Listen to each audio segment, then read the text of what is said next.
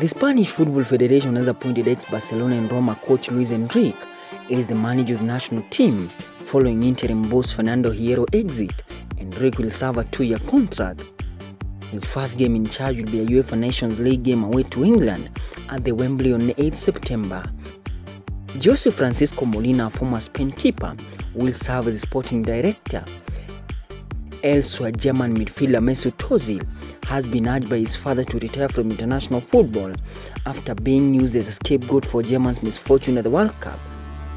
The Arsenal star started 2 of Germany's game but was dropped against Sweden as the 2014 champions crashed out in a shocking group stage exit. Ozil has 92 caps for Germany, has scored 23 goals and helped them lift the World Cup 4 years ago. But his father Mustafa Ozil claimed that the midfielder is offended by the way he is treated by the nation's fans, who criticized individual performance among his 20 in this Summerfield tournament.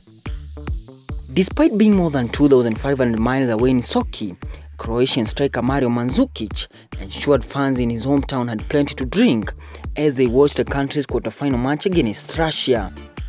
Mandzukic accumulated a bathtub of €3,000 as he provided free beers to supporters watching on his hometown of Slovanski Brod. Peter Moura, Off Field.